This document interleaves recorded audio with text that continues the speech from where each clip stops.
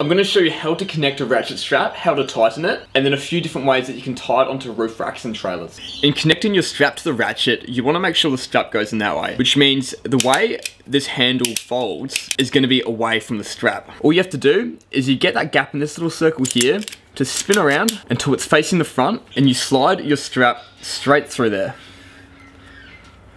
And that comes out the other side. Another thing I want to clear up, which I've seen a lot of people get confused about, is this release spring here. You do not need to hold that down or use that in tightening your ratchet. And you pull that strap through until it is quite tight.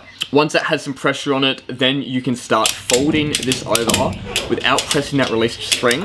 As if you can see, that grabs the strap and rolls it around, pulling it tighter and tighter. And in order to release this, that's when you're going to pull down that spring. You're going to press that and open this all the way up, and that should be able to release it to the point that you can pull your strap out of. Now I'm going to show you a couple ways on how you can tie down something on top of roof racks. These roof racks here are quite narrow, and I can easily just get the hook of my ratchet, hook it on the roof rack, and make it go all the way across to my strap on this side.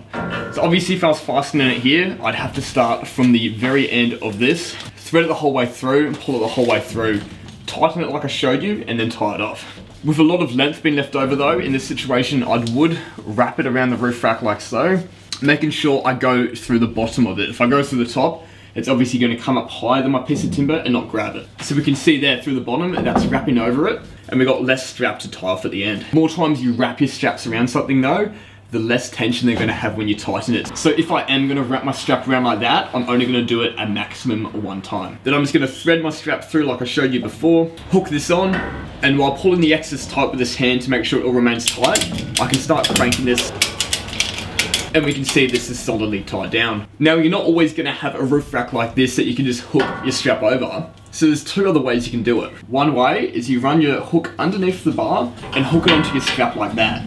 Now this is going to be tight and secure, but you obviously do always have that small chance of the strap falling off the hook. And that comes to the most secure way. What we're going to do is the same thing. I'm just going to wrap my hook around the bar like that. And now with our strap going around, we've got a little loop in our hook. And I'm just going to push the strap through that and pull the whole thing through. Now as you can see, I can pull that tight. The hook's against the roof.